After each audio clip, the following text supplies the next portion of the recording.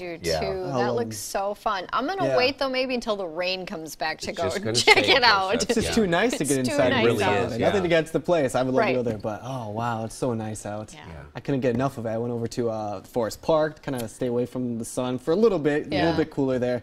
But it was just wonderful. Yeah, it was changing really a little bit tomorrow. It's going to change just a little bit. We're going to bring more clouds in. We're kind of shifting the wind. That's going to cool us down a little bit. And I think we're going to stay away from the rain. So let's just going to start off with our day today. It was gorgeous as we look at our time lapse from this evening. Just nice shot. Actually, the sunset's my favorite because we had those low stratus clouds and it just brought in a beautiful reflection of some light.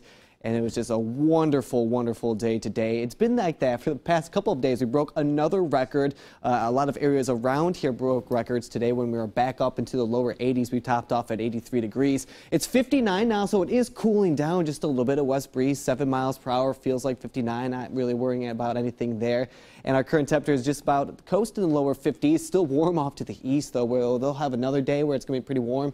But right now we are in the upper 50s. Hopefully we can get a nice breeze in the windows if you do have them cracked open to kind of cool things down. 49 will be our low tonight. Vancouver 45, 48 in Astoria, Newport right around 47, 54 for the Dalles. And again, it's going to be a little bit warmer. Pendleton at 50, cooling down to about 39 degrees tonight in Baker City.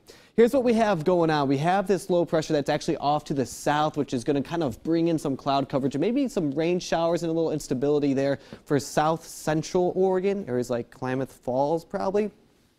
But then once we get to the northwest section, it's a little bit more clear. So we will have an onshore flow that will bring in some more cloud coverage by the time we get into tomorrow. For now, though, it's going to be the southern part of the state. The section of the state's going to see more areas where they can see some rain. So here you can tell a little bit of cloud coverage coming off the coast. It is pushing off to the east. The areas of the valley will see some cloud coverage as we go into tomorrow. So this is what we're tracking with our headlines. Those record temperatures are probably going to be on the out by the time we start our day for our Saturday. We'll be cooling down about 10 degrees into the 70s though, so still warm, still above our average or normal, which is at 60.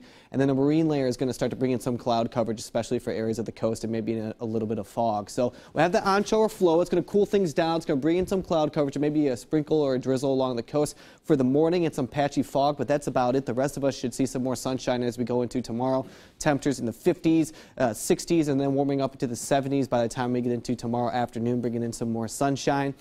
Here's tonight, so watch. We do have the cloud coverage along the coast. It clears up a little bit. By tomorrow morning, maybe, again, a sprinkle down along the coast, areas like Tillamook down towards Newport, Lincoln City up towards Astoria. Everywhere else should be okay, too. Maybe some sprinkles through the Cascades, but that's about it. We clear up by the evening hours. That's where temperatures will really start to flourish. We'll bring in some more cloud coverage as we get into Sunday morning.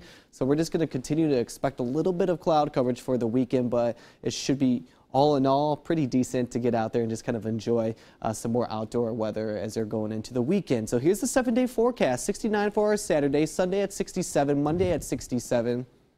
And it's not going to be too bad. Tuesday, Wednesday, and Thursday is where the rain is really going to return. So that's a good time to get over there to maybe that arcade. But until then, go for a hike Saturday and Sunday. We should see, again, just a little bit more cloud coverage, but that's about it. I think we'll be fine. Temperatures in the 60s. So long to the record-breaking temperatures. Yeah, but you know they're in the high 60s. I mean, what are we complaining about, really? Nothing to complain about. Some low 70s tomorrow too, I believe. We'll Thanks, take Joseph. Thank you.